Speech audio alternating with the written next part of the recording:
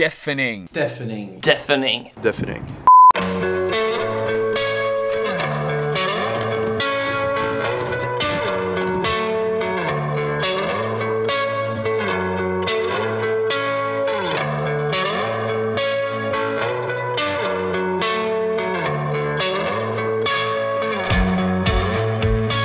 Let's do this.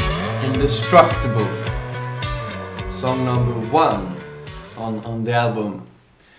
So we wanted to start off with, you know, the message that you can do anything. Everything around you might be crazy and things are falling down on you and it feels like the world is collapsing. Then you still have that kind of strength deep within you that no one can take away from you. It's just the core of yourself, and that is indestructible. It's about believing in yourself. Nothing is gonna bring you down. And am I just saying the lyrics? I remember when Marcus first showed us the song, and the first demo was just him playing his guitar and singing, and we were all blown away. And everyone was thinking, holy shit, this is gonna be so good. Strings, choirs, even church bells. I think we did a good job like portraying that, you know, mighty feeling of being indestructible when everything is against you. You rise up and try to continue on. Dead tomorrow. Don't wait on stuff. Do what you want to do and do it now. I just want to live life today because we all can be dead tomorrow, and that's the truth. Appreciate every moment that you have, be thankful for it, and also try to make the most out of everything. Also, the video is, I mean, like it's one of my favorite videos that we've ever done. Do you say carpe diem in English? Catch the day. Yeah, that's what it's about. Live every day like it would be your last. So good fucking music, banging beat, and a song that you can headbang to. That's what we wanted to make. We just wanted to have a good time with this song, like make the listener experience fun and excitement in one package. A banger, honestly. It's so positive, it's so uplifting, it's so encouraging. It's everything that we wanted to give the rock audience right now. Right. I'm probably gonna say a lot about the videos, because those are really good times. We had this stereo, we played our song out loud so we could dance to the music, and people were walking by and we were just like being dorky. Yeah, everyone was watching, people were in their windows with their phones and like recording us. You almost cringe inside at first, but then you're like, fuck it, let's do this, let's have some fun. And that's what the song is about. Vampire. This is a special one. I really like that song. It's one of our more pop-like songs. It's really fun to try something different. And what is it about? Like, what is it about? I gotta ask Marcus about this. It's about being in a relationship, or having like a relationship in some sorts, where the highs are super high and the lows are super low, and there's nothing in between. It's just like being on top of the world and down in the bottom of everything. And it's about that kind of like when someone bites you and you become a vampire. Basically, you get superpowers, but you are dead too. So like it's that kind of. I took that and felt like it could fit in that story. So that is what that song is about. We actually jammed this when we did our jamming session in July last year. The intro guitar is actually recorded from when we did the live session. So for some reason, everything sounded like shit, but for some reason I played that really good. And also that ding ding ding ding ding synth thing that Johan did is also from the jam session. Pretty scaled down, like drums and guitars, that they're not quite as heavy as the usual stuff, but I think it came out pretty great, and the lyrics is fantastic by Marcus, so yeah. Deafening. It's a loud, energetic, fast, pumping rock metal song, and I think that the deafening thing really suits that kind of sound. It was the first thing that I thought about when I heard the track. I was like, okay, this is cool. It should be like something extreme, something that feels loud and crazy. And I think that deafening is really bringing that together with the track and the lyrics and the singing and everything. Really proud of it. It's really cool. I really love the chorus, and also it's nice to be able to scream a little bit. I mean, like we're not we feel like we wanna scream when it feels like it's supposed to be a scream, or it's supposed to be energetic and aggressive in that sense. And this one felt like, yeah, this is the one. This is absolutely the one that we're gonna take to the more metal way of singing there. So I mean, like, super cool to be able to do that on this song. Fuck yeah! I love that song. I've said it before, I cannot wait to play it live. If you've heard it, you can understand what I'm saying this. We wanted to capture the feeling of standing on stage and hear people sing your songs and sing your lyrics. We're like longing for playing live and get that experience, and this song is like an homage to experience that kind of feeling that we hope to do when we get to play live. We asked ourselves, what's this album gonna be called? Deafening, because we are loud. And it's also from this song that the whole kind of flag concept came from. Pushed me to the edge a couple of years ago. I think it was like 10 years ago now or something. I went to a thing where you can play your songs to like a jury or someone that can listen and give you tips of how to proceed and how to get better, basically. And I think someone in the jury kind of misunderstood that I wasn't the producer of the song. I was the singer also, and he said to me that you should change your singer, because he thought that I was a producer, and I was like, well, I'm singing, so and he just got silent. And I think that sparked something in me that I really wanted to prove him wrong. Marcus describes his experience perfectly in the lyrics.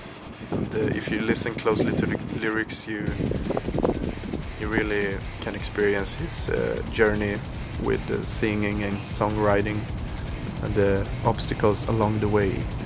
Use the negativity from others to your advantage. The song is very motivational. It's fucking badass. This track to me sounds like I've like in my head always wanted like the blending of drum and bass and metal to sound, and I'm very happy with how it turned out, and feels like a good continuation of how Blackout from the last album. Thunder! The AC/DC ripoff. Honest to God, I didn't realize it until like a couple of days into the song, and then I was just like, fuck it, we like it too much, we won't do anything about it. I really dig this song. It's based around, I had a vibe of doing like a superhero theme for that song, and that felt like it could suit one of the Thor movies maybe. Fun to do this kind of like more song that just feels like it's like an army marching in, and just like so it was a very fun song to make. I'm very happy with how it turned out. Just feels like it's you know, like a charge building the whole song, and then it's just exploding in the middle. We tried to like use samples and actual sound effects to portray the feeling of thunder. So if you listen carefully to the second chorus, there's actually a fuse sound to match the lyrics that Marcus is singing. Blow Up. Totally energetic song. Yeah, this song is really intense to play on drums. Note to self, do not play this live without warming up first. That's a death sentence. It's actually the first song that we've ever written from like nothing to, you know, like a full song when we just jammed it. It's just us jamming and singing shit over it and doing stuff and like a fun riff and blah blah blah everything. So yeah, it's like a fun song. It's fun to play, it's about fun to do. Fun! Did I say fun? It's a fun song. It's not as serious as maybe the others. It's more like a imaginary vision of someone that's lurking you, like, come, I can help you blow up, like a label or like a drug or something that's bad for you, but they promise good things. And that's just our way to express it. And it's kind of a crazy thing, crazy song. One of my like favorite songs to listen to by myself when I listen to the album. We tried to go as fast as we could and like blast through a song in a pretty short amount of time. It's super cool. Keep Up With Us is also one of the songs that we wrote in the jam session week. First off, I really like the chorus. Whenever time I hear it, I just wanna Ayo, na na na na na na. I just wanna jump and sing it. The bridge in this song, or the pre-chorus, is probably one of my most favorite parts on the whole album. I mean, like, we had to do something cocky. It's gone well for us. I mean, like, we did some moves for the last couple of years. We've done well. I think that we deserve to do one cocky song. Try to keep up with us, because we do the things that you cannot. And maybe it's just a fun way to be a little bit proud of ourselves and a little bit cocky. Also, it's a bit fun for me as a lyricist to write those kind of songs, because it's not close to like where I am. Like, this is not me as a person. I'm not thinking these kinds of things, and I'm not. But it's fun to be able to be that kind of strong human being in that song, and that's really cool. We tried to experiment with, like, you know, tempo changes. So in the middle part we have this Keep Up With Us themed tempo increase, and it's really cool to, like, you feel the tempo going faster and faster, and then you just, let's go. So Speechless. This song is also quite different from our other stuff, because it borrows a lot of influences from like the 80s with the keyboard sounds and the feeling in the melodies, the backup choirs, and I think that's really cool. And then we have this like surprise ending of like releasing all the emotions at once, so if you stick by it you get a nice reward in the end. It's more of a, I would say, like vulnerable side from us, because a lot of times we're very like, come on, you can do it, it's motivating and it's strong and it's everything, but obviously we all have these moments of doubt and like a situation when you're overwhelmed by something and maybe you're not as strong, you're more, you know, vulnerable in that way. And I like that about Speechless, because that's obviously a very big part of who we are and who you are as well. It's about imagining the feeling when we're going on stage for the first time. Like, we haven't toured anything yet. We have done almost 4 albums now and we haven't toured. So like the excitement just keeps building up, and Speechless is imagining how it will feel seeing all of these people and being able to sing those songs for the first time. I'm like super pumped for that. The Speechless thing comes of just like seeing all of this and just not be able to say anything, just like feel it. A little bit like the feeling in Heavy Rain, where it's just like pouring down on you and you feel the nature, like the depth and the heaviness of the nature. Speechless is about, like, it's a bit the same thing there, just being overwhelmed with emotion, being overwhelmed with the situation, and in a positive way, and just you don't have anything to say, you're just gonna enjoy the moment. You know, it's easy to forget how far we have come from the moment when we first started. So we should always stop and appreciate our hard work.